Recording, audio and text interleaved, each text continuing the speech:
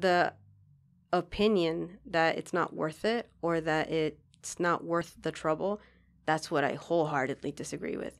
Because it's not for the convenience of the departments. It's to serve the public, because the public deserves accountability and transparency. And it also protects public funds for us to know that reports are accurate, because then it prevents a lawsuit later. Because a recurring theme here is that all these department heads are saying that they're reaching out to you for guidance, for help, and that you're not responding, and they're not getting anything back from your department, and that's why they're going ahead and doing these. Because I think the Fortuna Union High School District also did a vote of no confidence. Yeah, that is another friend of a certain supervisor. Is this Virginia Bass? No. Rexbone. This friend I've never met or spoken with or worked with. And he also made accusations that I disproved pretty quickly with evidence. But it doesn't matter. They still get to do whatever they want to do. And even though I provide evidence to Ryan Burns, who was the only one asking at the time, he still didn't report my side. And whenever I do make presentations to the board that are detailed with spreadsheets and data, Ryan Burns reports it as intricate spreadsheets or getting in the weeds, or like just dismisses the information that I'm sharing. What you'll see in the 2021 summary, or they actually released it for the public because Ryan Burns got a copy of it before everyone else did. Of the whole report? No, no one has seen this whole report. It's just a summary. It's a 1.5 page summary. It says that majority agreed that was the case. So they interviewed all these people who are already saying that this is happening. And because all of them agree, they're sustained. There is no evidence. And also, I would challenge this investigator that they are not qualified to make the determination that I've increased workloads that have unnecessarily, whatever they said, costs money or something. Yeah, cause financial losses to the county. You know what great change I made is I required receipts. I require documentation. I require reconciliations. Yes, that's going to mean that you have to do more work if you've never done these things before. If you've never had to provide receipts, if you've never had to reconcile your claims, if you've never had to gather backup, but now you do, yes, that is additional work. But the opinion that it's not worth it or that it's not worth the trouble, that's what I wholeheartedly disagree with. Because it's not for the convenience of the departments. It's to serve the public, because the public deserves accountability and transparency. And it also protects public funds for us to know that reports are accurate, because then it prevents a lawsuit later. This is something that people aren't hearing either, is, DHHS. I'll say them because she keeps writing fund letters. She says, I've cost her so much money because she can't claim for reimbursement. For example, this $300,000 that recently was in the news that they said they needed from the general fund because they couldn't claim it. So first of all, the general fund has always been fronting DHHS cash because their funds were historically always negative. The cash has to come from somewhere. It's the general fund. Second, the amount, that $300 that they're saying they lost, there is no proof that they've lost any money. And even in the staff report, it says that those are estimates that they got in an email from the CAO. There's no official letter from the feds or from the state that says, hey, county, we're not going to give you $300,000. And what they're also saying is they couldn't claim it for reimbursement because it hadn't posted. How can you lose money that you didn't have to spend? Why would you feel entitled to get reimbursed for something you just said you didn't pay? That's the big story about their $300,000, is that they didn't have to pay this, so they didn't get to reimburse it. And is it even real money? I don't know, because they got it in an email from the CAO. I'm up against a lot of misinformation to begin with, and then most people don't really understand the function of the auditor controller or the way that government financing works. Yeah.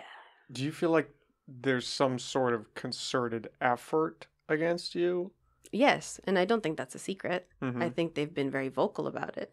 Um, Is it because you're not willing to play ball or not willing to? Why? Why? Where would all of that? Why would all of these department heads and the board of soups and these people? Why would they not want you to be in office? Several reasons. They've been trying, not all of them.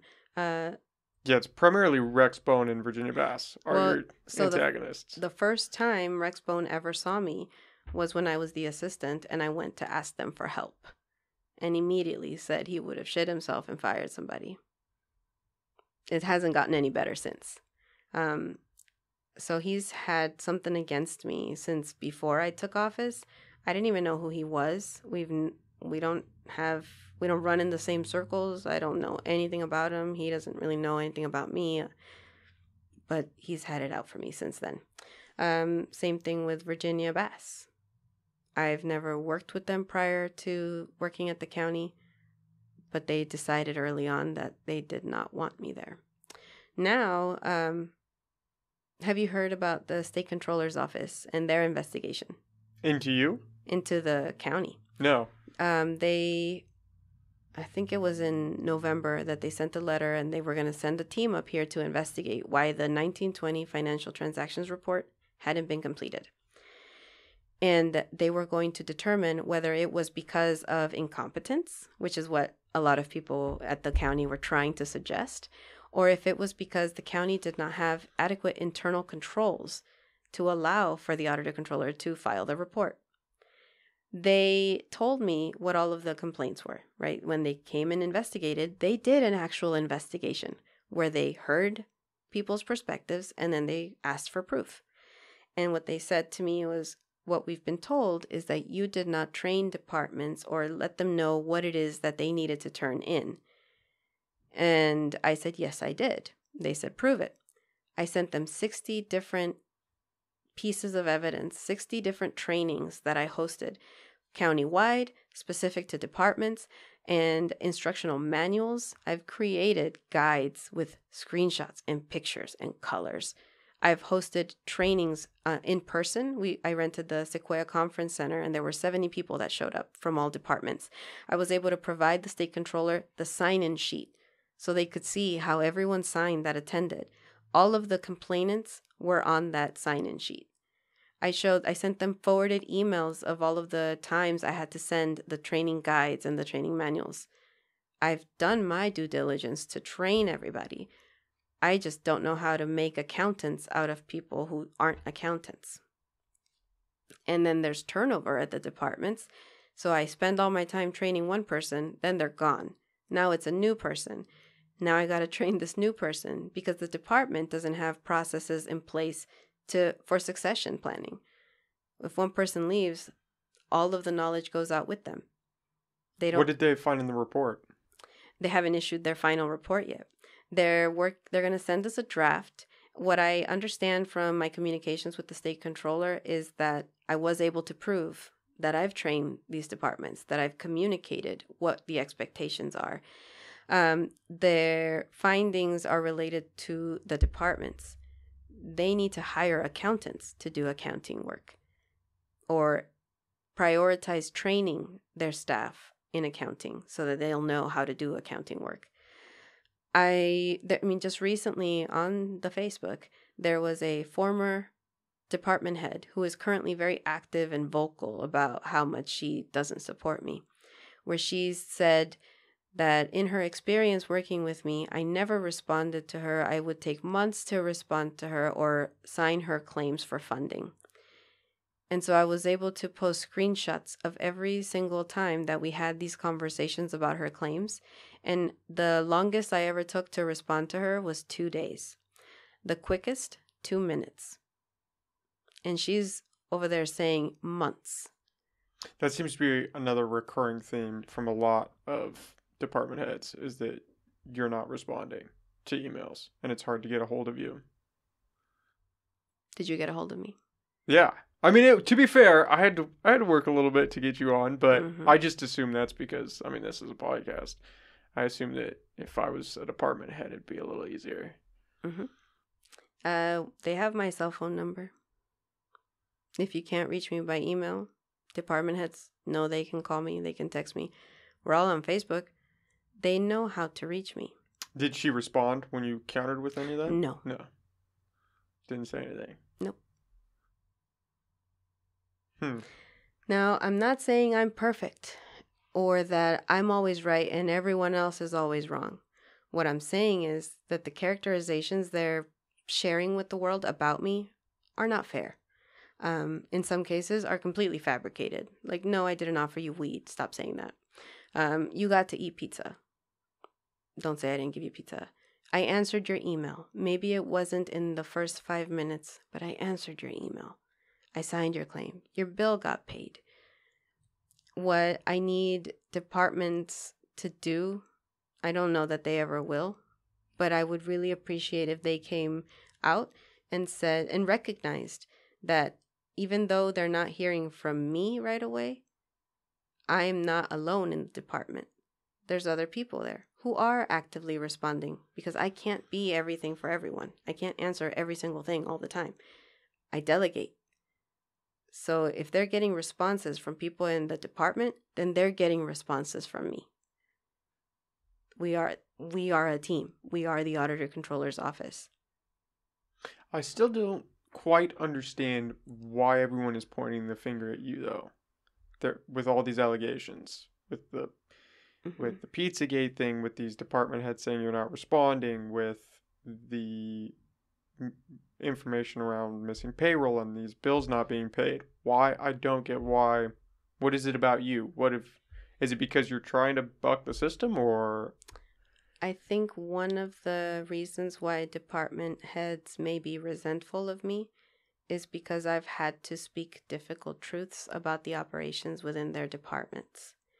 I think that when they hear me say things like, cash isn't being protected in this department didn't reconcile this department didn't keep track of this department didn't send me an invoice to pay, they're taking it very personally and feeling like I am attacking them. I think they're having a hard time recognizing that I am saying this happened, not that person did this. That's funny that you say that because I was just thinking about that. I mean, you've made quite a few claims, especially with, I believe one of them was DHHS had burned cash and had cash stolen and only reported that to police and not to you, that the Board of Supervisors was illegally taxing growers.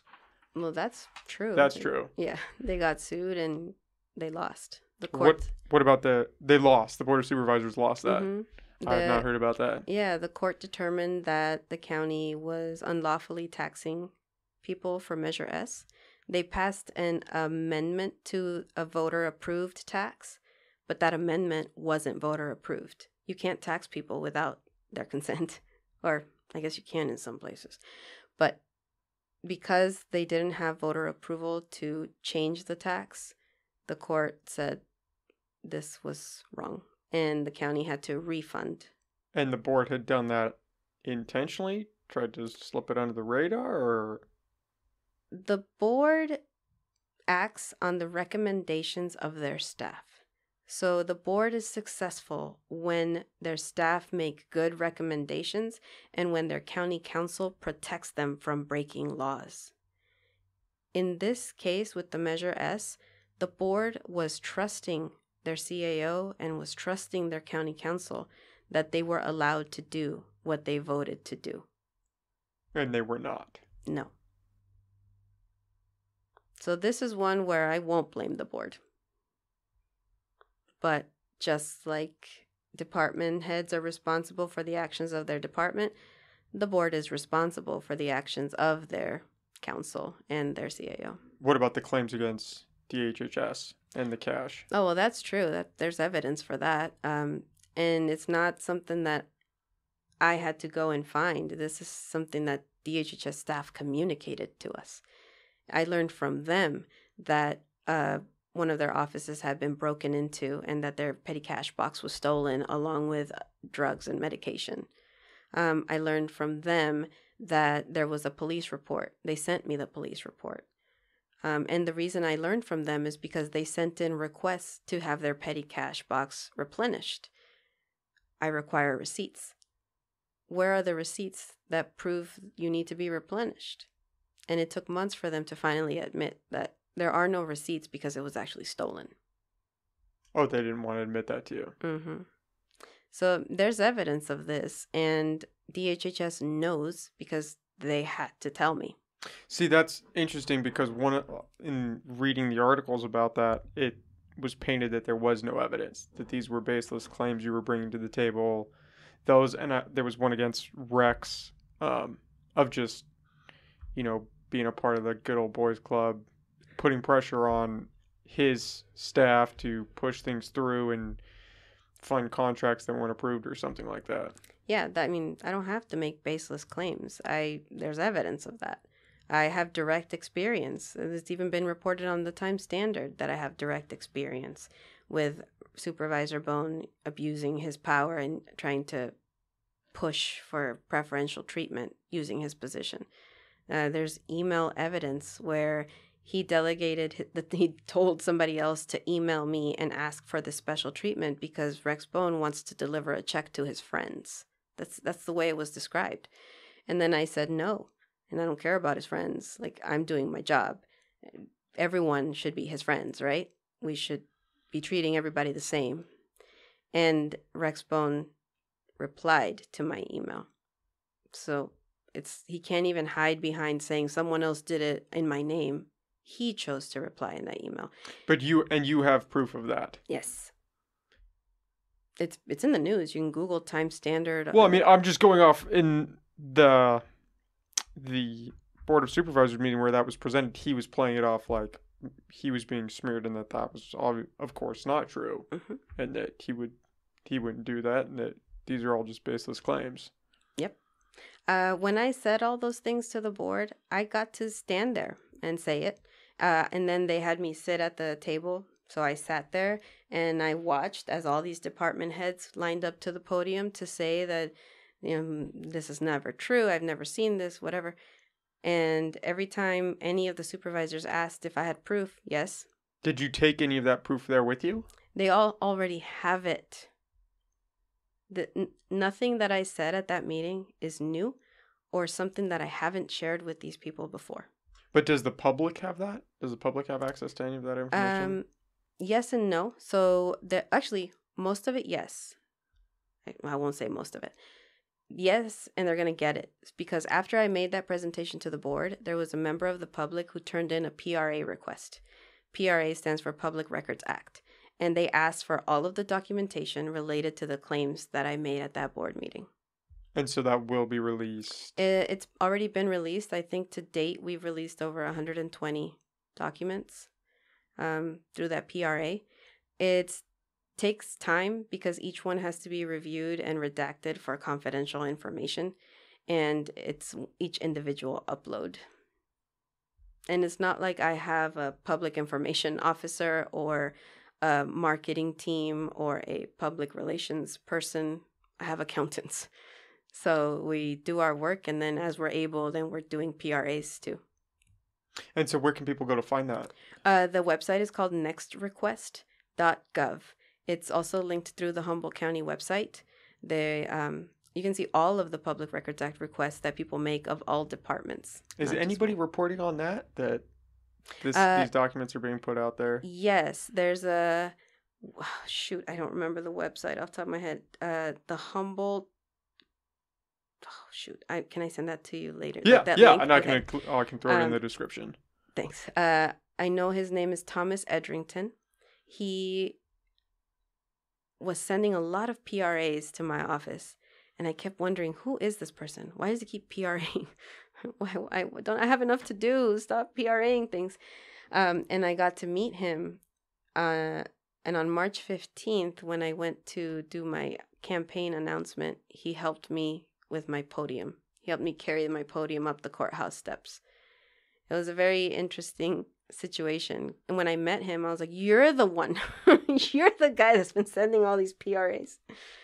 So he submitted that PRA. He requested that it be made public. One of the things about that next request, you can turn in a PRA, but they won't necessarily publish it to the public. They'll give you the information. Mm-hmm. He requested that his request be made public. And then he also started a website. That's the one that I'm going to send you a link to, where he's linking to all of those documents. Is he a reporter? Or just a concerned citizen, or? I don't know if he would call himself a reporter.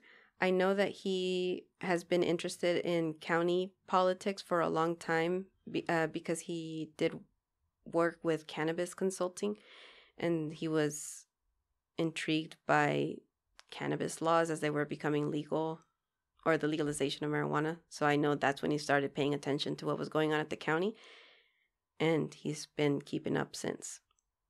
Well, that's good that he's out there doing that. Yeah. I had not heard anything about that. Everything I could find was that, you know, you were throwing out some very serious claims, and that everyone that was on the receiving end of that was saying, we were blindsided by this. This is not happening. We don't know where this came out of left field. We would have liked to have been, you know, had this information brought to us beforehand, because this, what do we say? This is nothing. We don't know what this is. Mm-hmm.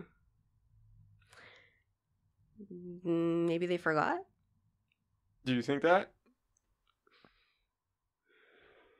No.